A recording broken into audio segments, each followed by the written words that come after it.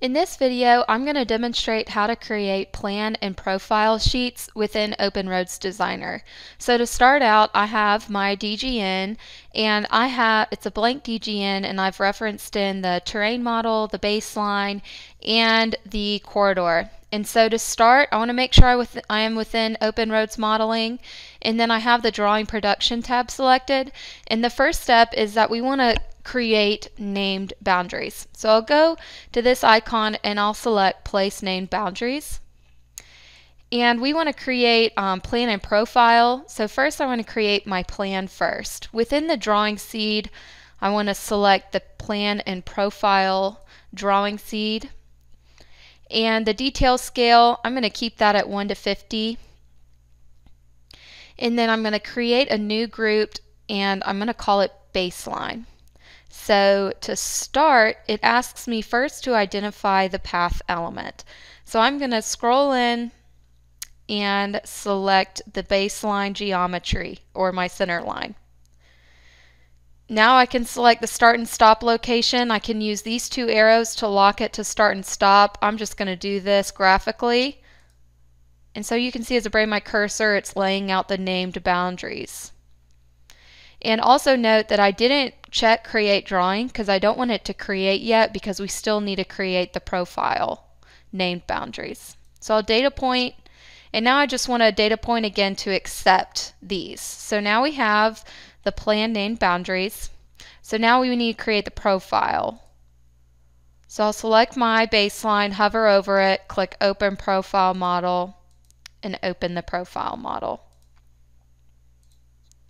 So to place these, we'll go back to name boundaries, and instead we're going to select civil profile. Make sure the drawing seed is set to plan profile.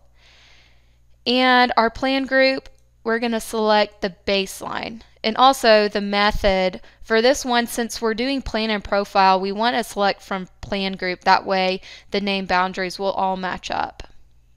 You can create a new name group. You can name it whatever you want.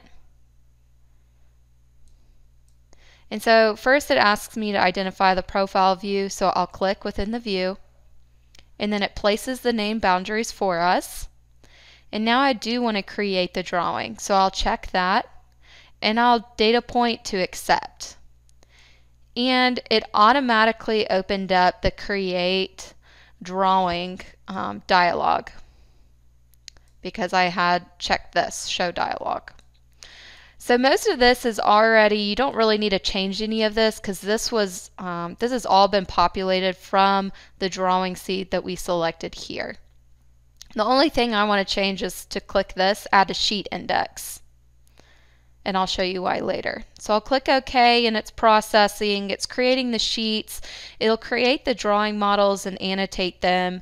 And now you can see our plan profile sheets. So we have our plan up top and our profile down below, and these are all live views. So if you go back and you make any changes within your corridor, when you come here, you'll see all those changes. There's no kind of updating. It's a live view, and all of the annotation is done within the drawing model. So if we go to our models and go to like profile 5, you can see that all the annotation is done here, and then the profile view is attached.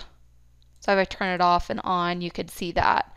And then another thing to point out is within our sheet index, we can store all the sheets, and you can click, and this is a way that you can navigate from sheet to sheet. So that's a basic workflow of how you can create plan profile sheets.